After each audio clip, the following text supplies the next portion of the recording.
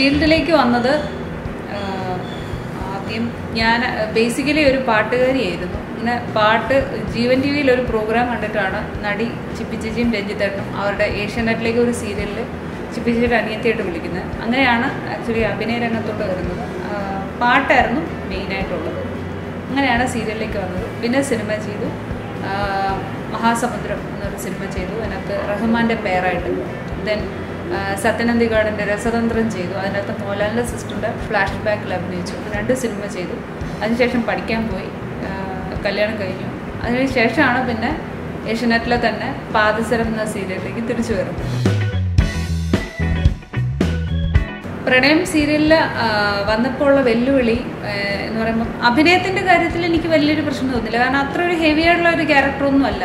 അത്യാവശ്യം ബോൾഡായിട്ടുള്ള ഒരു ക്യാരക്ടറാണെന്ന് പറഞ്ഞു. അതല്ലാതെ പ്രേക്ഷകരുടെ ഒരു പ്രതികരണം എനിക്ക് ഭയങ്കര പേടിയായിരുന്നു. കാരണം വരദ കുറേ നാൾ ചെയ്തൊരു 1.5 വർഷത്തോളം ചെയ്തു വെച്ചൊരു ക്യാരക്ടറാണ്. അത് വേറൊരാൾ റീപ്ലേസ് ചെയ്ത് വരുമ്പോൾ തീർച്ചയായിട്ടും ആ ക്യാരക്ടറിനെ അല്ലെങ്കിൽ ആ ഒരു ജോഡി കണ്ടുകൊണ്ടിരുന്ന ഒരു കാര്യത്തിനെ ഒന്നുകൂടെ അവരുടെ മനസ്സിലേക്ക് മാറ്റിയെടുക്കാൻ കുറച്ച് സമയം എടുക്കും. അപ്പം ഞാൻ എക്സ്പെക്റ്റ് ചെയ്തിരുന്നു ആൾക്കാർ എങ്ങനെയായിരിക്കും പ്രതികരിക്കുന്നതെന്ന് അറിയില്ലായിരുന്നു. അതായിരുന്നു ഏറ്റവും വലിയൊരു ചലഞ്ച്. പ്രണയം സെറ്റിൽ ഒരുപാട് നർമ്മ മുഹൂർത്തങ്ങളുണ്ടായിരുന്നു. അതിൻ്റെ അകത്ത് ഏറ്റവും പ്രധാനം പറയുകയാണെങ്കിൽ ഞാനൊരു സീരിയൽ കുറേ കഴിഞ്ഞിട്ടാണ് ചെന്ന് ജോയിൻ ചെയ്തത്. അപ്പോൾ എനിക്ക് പ്രത്യേകിച്ച് ഈ പ്രണയത്തിൻ്റെ ടീമിൽ ആരുമായിട്ട് നേരത്തെ വർക്ക് ചെയ്ത ഒരു എക്സ്പീരിയൻസും ഇല്ല. അപ്പോൾ ശരിക്കും ഒരു പുതിയ വീട്ടിലൊരു പെൺകുട്ടി ചെന്നാൽ എങ്ങനെയായിരിക്കും അവസ്ഥ, ഒരു പുതുപ്പണിൻ്റെ അവസ്ഥയിലാണ് ഞാൻ ചെല്ലുന്നത്. അത് ശ്രീനിഷുമായിട്ടൊന്ന് ആദ്യത്തെ ഒരു കുറച്ച് നാൾ എനിക്ക് ശ്രീനിഷ് വന്നാൽ എനിക്ക് മലയാളി ആണോ എന്ന് പോലും എനിക്ക് സംശയം ഉണ്ടായിരുന്നു. കുറച്ച് ദിവസം ഞാൻ ശ്രീനിഷിൻ്റെ അടുത്ത് ഇംഗ്ലീഷിലും തമിഴിലും ഒക്കെ സംസാരിച്ചുകൊണ്ട് പിന്നെ എനിക്ക് മനസ്സിലായി ശ്രീനിഷിൻ്റെ മലയാളമൊക്കെ അറിയാം എന്നുള്ളത്. അപ്പോൾ ഈ ഡയലോഗ് പറയുന്ന സമയത്ത് ശ്രീനിഷ് പലപ്പോഴും വാക്കുകൾ മാറ്റി പറയും, ചിലപ്പോൾ ഡയലോഗേ പറയാതിരിക്കുക, അങ്ങനെയൊക്കെ ചെയ്യും. ഇപ്പോൾ തുടക്കത്തിൽ ഞാൻ ചിരിക്കത്തില്ലായിരുന്നു. കാരണം എനിക്ക് അത്ര അടുപ്പമില്ലാത്തതുകൊണ്ട് മേ ബി എനിക്ക് ഫീൽ ചെയ്താലോ എന്ന് വെച്ചാൽ. പക്ഷെ പിന്നെ ഈ തുളസി സാറായിരുന്നു ഡയറക്ടർ. അപ്പോൾ ചില സീനൊക്കെ എടുത്തുകൊണ്ടിരിക്കുമ്പോൾ വളരെ സീരിയസ് ആയിട്ട് എടുക്കുന്ന സീനായിരിക്കും. ശ്രീനിഷ് ഡയലോഗ് സീരിയസ് ആയിട്ട് പറയുമ്പോൾ തെറ്റിപ്പോയി കഴിഞ്ഞാൽ നമുക്ക് ചിരി കൺട്രോൾ ചെയ്യാൻ പറ്റാത്തൊരവസ്ഥ ഉണ്ട്. നമ്മൾ കൺട്രോൾ ചെയ്ത് തന്നാൽ ആരെങ്കിലും ഒരാളുടെ ഭാഗത്ത് നിന്ന് എന്തെങ്കിലും ഒരു ഇത് വന്നു കഴിഞ്ഞാൽ അപ്പം തന്നെ അതൊരു കൂട്ടം ചിരിയാവും. അപ്പം അതുകൊണ്ട് ഒരുപാട് ആ ഒരു രീതിയിലുള്ള ചിരിയൊക്കെ ഒരുപാട് പ്രണയം സെറ്റിലുണ്ടായിരുന്നു. ഏറ്റവും കംഫർട്ടബിൾ ആയിട്ടുള്ള റോള് പാദസരത്തിലെ കൃഷ്ണവേണിയായിരുന്നു. കാരണം എനിക്ക് ബേസിക്കലി കരയാൻ വലിയ താല്പര്യമുള്ള ആളല്ല. കാരണം എന്നെ കരഞ്ഞാൽ കാണാൻ കൊള്ളത്തില്ല. അതുകൊണ്ട് എനിക്ക് കരയുന്ന കാര്യം പറയുമ്പോഴേ എനിക്ക് വിഷമമാണ്. അപ്പോൾ പാദസരത്തിൽ പ്രണയത്തിലും അതെ, പ്രണയത്തിലും വളരെ കുറച്ചേ കരയേണ്ടി വന്നിട്ടുള്ളൂ. ഗ്ലിസറിന് ഉപയോഗിക്കേണ്ട ആവശ്യം വന്നിട്ടില്ല. വളരെ ബോൾഡായിട്ടുള്ള ഒരു ക്യാരക്ടറാണ്. അപ്പം സാധാരണ ഈ ഒരു ജനറേഷനിലൊക്കെ കാണുന്നൊരു പെൺകുട്ടികളുടെ ആ ഒരു പ്രതീകമായിരുന്നു പാദസരത്തിലെ കൃഷ്ണവേണി. അപ്പം എനിക്ക് തോന്നുന്ന ആ ഒരു ക്യാരക്ടറാണ് എനിക്ക് ഏറ്റവും കൂടുതൽ ഇഷ്ടം എന്ന് പറയുന്നത്.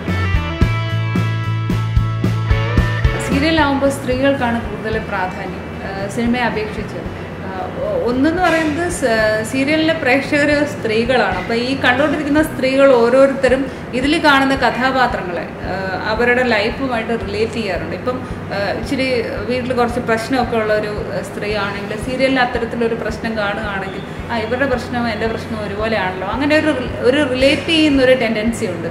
സോ വീട്ടിലിരിക്കുന്ന സ്ത്രീകൾക്ക് കൂടുതലും എന്താ പറയുക, സ്ത്രീകളുടെ വസ്ത്രധാരണം ആയിക്കോട്ടെ, അവരുടെ ഇമോഷൻസ് ആയിക്കോട്ടെ ഒക്കെ കാണാനാണ് താല്പര്യം.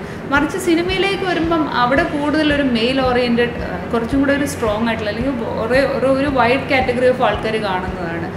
മെയിലായിക്കോട്ടെ, ഫീമെയിലായിക്കോട്ടെ, കുട്ടികളായിക്കോട്ടെ, എല്ലാവരും. അപ്പോൾ എനിക്ക് തോന്നുന്നു അതുകൊണ്ടായിരിക്കും മേ ബി മെയിൽ ഓറിയൻറ്റഡ് ആയിട്ട് കൂടുതൽ സബ്ജക്ട്സ് വരുന്നത്. പക്ഷേ ഫീമെയിൽ ഓറിയൻറ്റഡ് ആയിട്ടും വരുന്നുണ്ട്. പക്ഷെ അതിന് അത്രത്തോളം കരുത്ത് വേണം. ഈ പറഞ്ഞ പോലെ സിനിമയിൽ അത്രത്തോളം ഒരു സ്ട്രെങ്ത് ഉണ്ടെങ്കിൽ മാത്രമേ ഒരു സ്ത്രീക്ക് അങ്ങനെ നമ്മളെ പോർട്രേ ചെയ്യാൻ പറ്റുള്ളൂ. അതായിരിക്കാം കാരണം.